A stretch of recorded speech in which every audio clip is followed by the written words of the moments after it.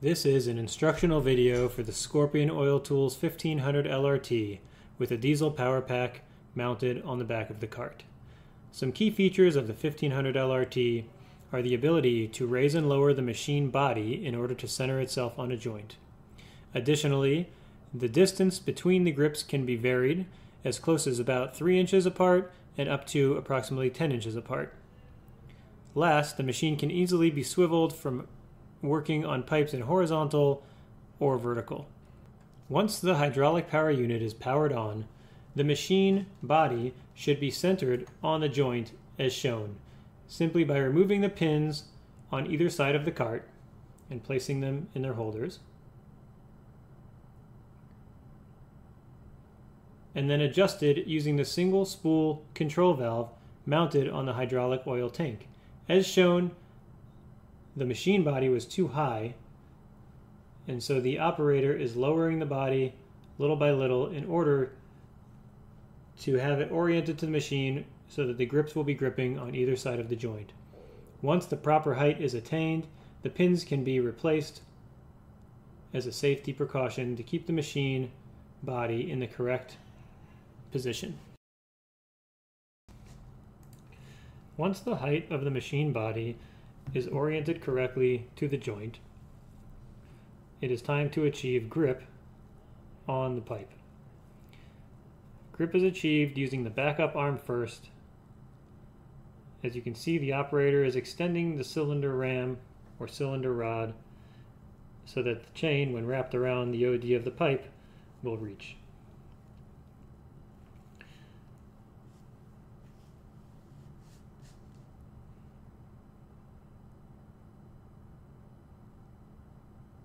The chain is secured to the cylinder ram using the pin T, or the pin with the welded handle, and secured with a hairpin.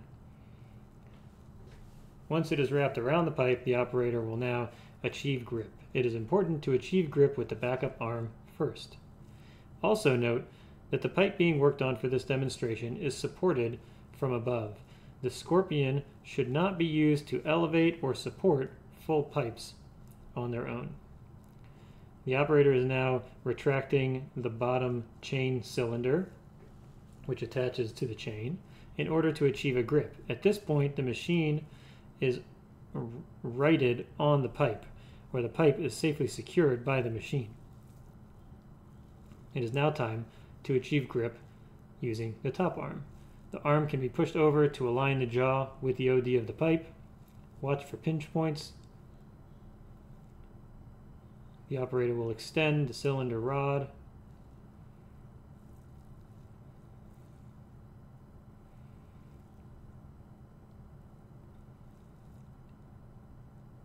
and secure the chain around the pipe, reinserting the pin T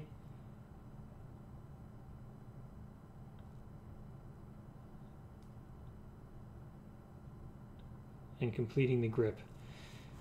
All cylinders are controlled from a control valve. We've seen the single spool control valve on the hydraulic oil tank, and there is this 3-spool control valve mounted on the machine itself, which controls the 2 chain cylinders and the actuation cylinder or makeup cylinder.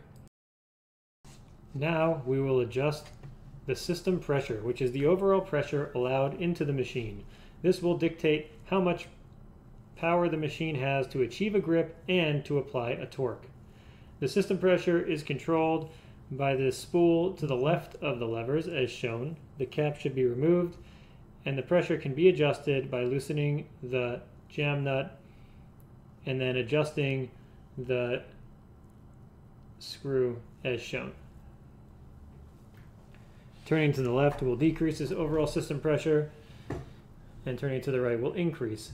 You can get a pressure reading by maxing out the grip on either of the chain cylinders or retracting it all the way in and holding it to get a true pressure reading.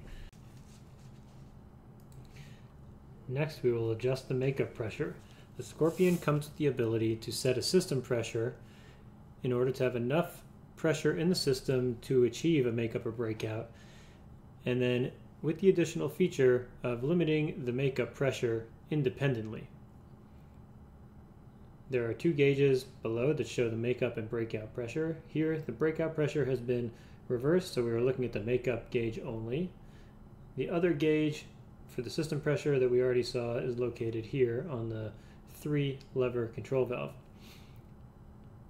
The cartridge which controls the makeup pressure has been adjusted, and the operator is now retracting the cylinder rod all the way into the actuation cylinder to get a reading of the makeup and adjusting pressure according to what he had. For example, using the Scorpion calculator, if you determine that you need 500 psi but no more to achieve the desired torque, then you would set your system pressure for significantly above that, say 800 or 1000 psi, and then independently limit the makeup pressure to the desired 500 psi. Once the machine reaches that makeup pressure, it will start to dump so as to not over torque the joint. Once the makeup pressure is achieved, up or down, you simply lock the lock nut back into place and operate the Scorpion. Here he has dialed it back down to 500, again achieving a good reading by adjusting the makeup lever all the way down to get a constant reading so that he can see the adjusted pressure levels. We will now perform a breakout. The operator achieves grip or re-achieves grip with the chain cylinders and pulls the red lever into the position indicated by the tag for breakout.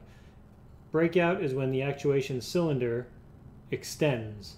That is for right-handed threads. It would be the reverse for left-handed threads. So the lever is being pushed into the breakout position, and you can see the pipe or joint rotating ever so slightly. Last, we will perform a makeup. Makeup is when the actuation cylinder retracts into the cylinder body, as shown. In this case, we will make it up to the preset allowance in the makeup pressure, as you can see here on the gauge, going up to approximately 500 psi and then stopping or dumping so as not to over torque the joint.